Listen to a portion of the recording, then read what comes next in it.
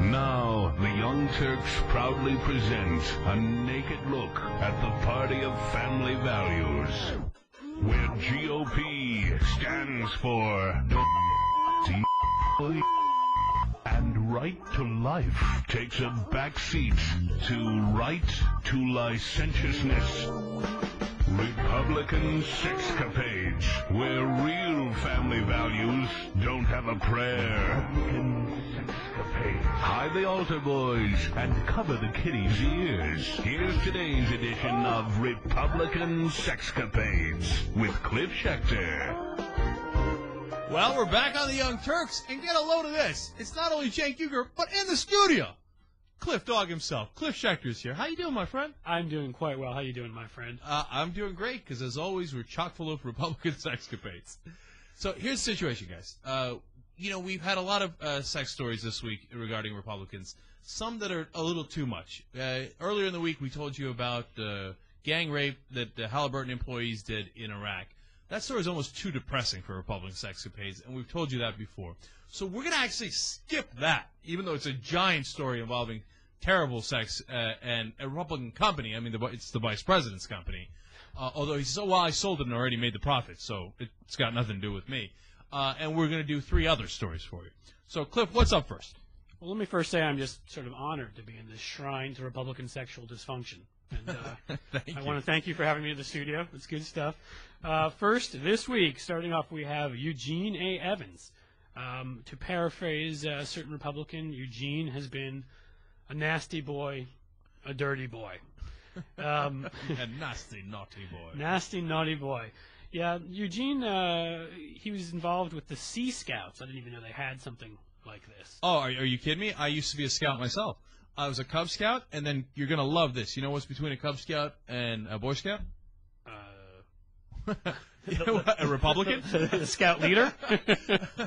No, a Weeblo. A Weeblo. And I used to be a Republican, and I used to be a Weeblo. Cenk was a Weeblo. That's awesome. Well, I think Eugene was a Weeblo, too.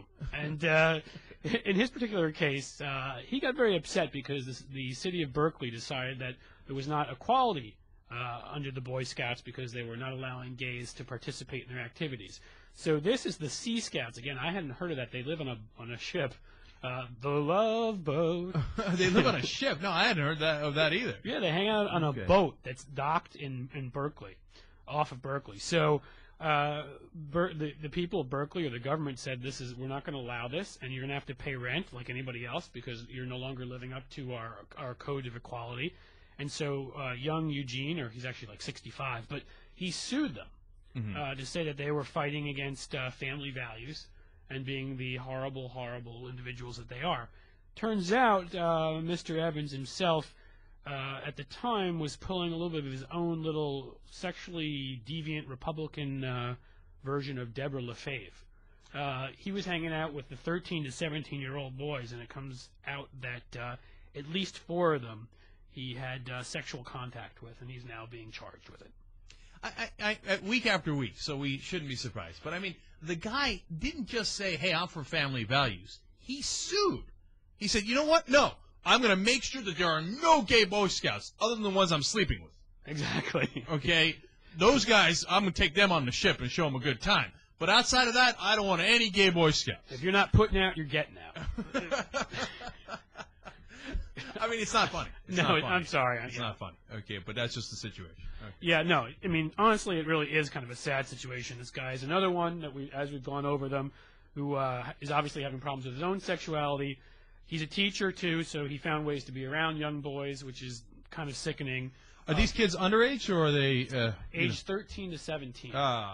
So, yes, they're underage. Yes, he used his position of power to convince them to sleep with him. And, yes, he still had the gall to sue Berkeley because he didn't want to pay the $500 rent to have his love shack nested up next to Berkeley. He wanted it for free. That's what it was, because he didn't want to pay rent where he was having gay sex. That's why he sued them and said, hey, don't allow any gays, because I don't want to pay rent. Right, because if he had to pay for it, he'd then be Ted Haggard. Yeah, all right. Okay. So, but the next one's going to be better, right? The next story is not going to have that bad a hypocrisy, is it, Cliff? No, never. I mean, molestation with Republicans? Okay, let's go to it. Jeffrey Ray Nielsen worked, and this is a good all-California episode here from my trip to California, so I'm pretty psyched. Jeffrey Ray Nielsen worked for Representative Dana Rohrabacher. We all know, crazy right-wing Republican, completely 100% pro-life, hates gays, gay marriage, gay equality, abstinence doesn't work, the whole thing. And this guy was one of his chief aides. Turns out that while he was in D.C. in 1994, he molested a young man in Virginia, and in the time since, he's molested a second young man. He was originally tried and charged with this, denied that that he had done it, and there was a hung jury on the first case. But then the prosecutor brought a second case, and then finally he tearfully admitted that his defense attorney said it was time to resolve it. Blah, blah, blah, and he was sorry, and he pled guilty. Now he's going to be in the big house for 3 years. So this is Dana Rohrabacher's aide? Yes, one of his principal aides, yeah. And how many, is it men or boys he slept with? He slept with boys, but very conservative for a Republican, only 2. Only slept with 2 boys, as far as we know, as far as the case is concerned. And were they above age or underage? They were underage. Okay, well, that's good. Standard, He didn't want to deviate too much from the script. No. Go boys, go underage. You don't want to be, too gutsy and break the mold. Jesus, man. Are they ever going to learn? By the way, I don't know if you guys, these Republicans, know. We do a segment called Republican Sexcapades. We're going to catch you. Okay? And when we catch you, we're going to make fun of you. Okay? Plus, you might want to consider this. They're underage. You might want to have a conscience. You might not want to molest them. How about you wait till they're 18 or 19, and when they're of age, and then come out of the closet and say, okay, you know what? It turns out I'm gay, and I'm really into you, dude. Yeah, get a hold of Mark Foley's I Am and start IMing him. Yeah, that all of a sudden that's a whole different situation. But no, listen, 2 adults who choose to be together, God bless them. In this case, we've got the same thing that we have so often here. It's a Republican taking advantage of underage kids. Again, we did see it with Foley. We've seen it with others. And these guys don't show any remorse except for when they're caught. But you said it very well. First of all, you're going to get caught in most cases. All right, have some morals. And if neither of those things happen, we're here. And we've dedicated this show to pointing you out as well as mocking you for being unbelievably disgusting human beings. Right, and obviously hypocritical. So, by the way, I forgot, one of these 2 stories had tapes of hundreds of kids coming forward and saying, oh, by the way, this guy did something to me too. Was it the first one? I think it might have been the Boy Scout leader. It was the Boy Scout leader, yes. There was hundreds of kids who then called in and said, oh, yeah, me too. And this is the guy that sued to make sure that there weren't any gays in the Boy Scouts. Also atheists, because, there's nothing more dangerous when you're molesting kids in a Boy Scout troop than having somebody come in who doesn't believe in God. Well, the problem with atheists is they have no morals. Right. That's a good point. We're a godly nation, and we need God to have morality. Yeah, absolutely. So, Cliff, these are the specific cases from this week, but I want to know what's generally on the mind of conservatives, because we're probably being unfair. I mean, yes, this happens to be a couple of bad apples every week. Week in and week out, we got barrels of bad apples. But probably the average conservative doesn't have homosexuality on his mind, probably. So how could we tell if they do or they don't? Well, I would think to myself, what would, an average conservative be thinking about?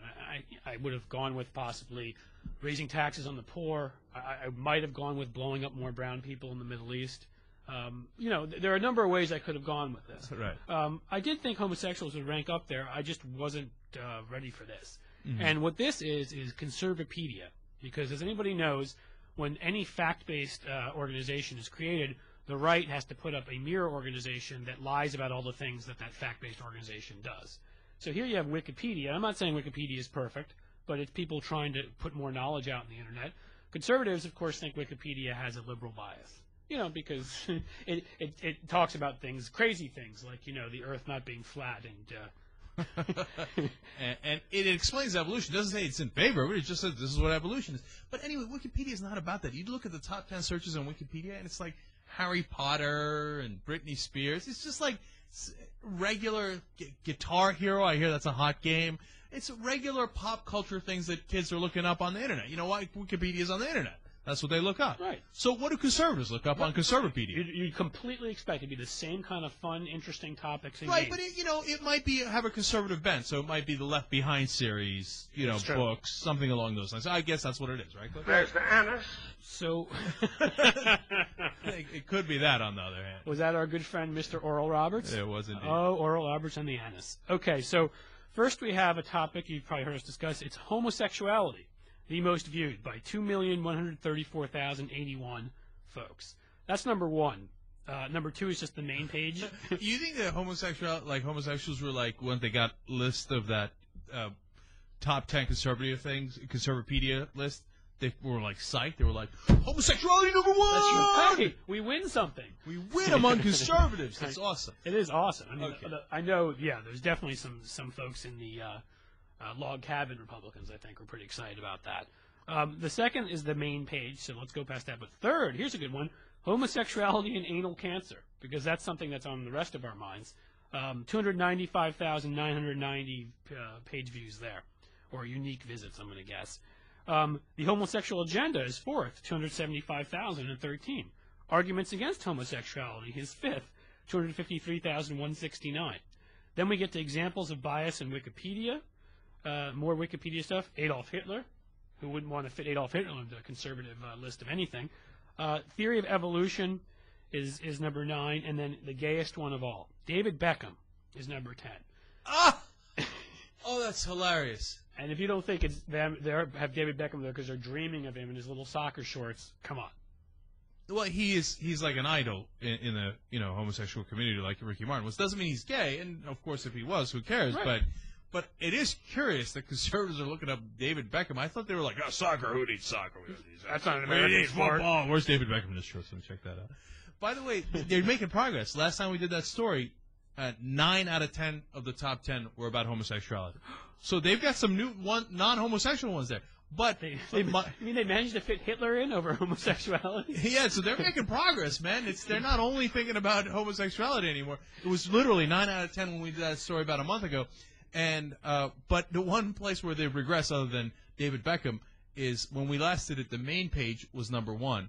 Now, homosexuality has overtaken the main page. It's larger than the rest of the whole main page of Conservapedia. Like, all right, let me check out homosexuality first, and then I'll go to the main page and see what else. Let's see what's up on Conservapedia this week. I've gotten past the gays. Now I can sort of check out what else is there. That's awesome. Who doesn't love Republican Sexcapades? All right, stay with us. Cliff Schecter from BraveNewFilms.org is going to stay and actually do the whole hour with us. I'm getting wacky. An hour of Cliff Dog. You don't want to miss it. Young Turks, coming right back.